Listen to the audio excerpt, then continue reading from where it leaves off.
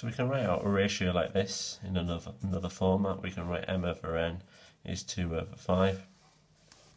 So m is the smaller amount, n is the bigger amount. If I multiply both sides by n, I get 2/5 n. So m is smaller than n, it's only 2/5 of n.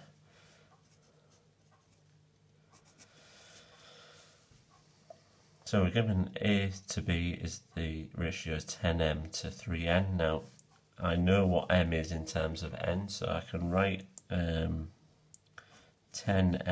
as 10 lots of 2/5 n. That's my answer from part A. And then that's 3n.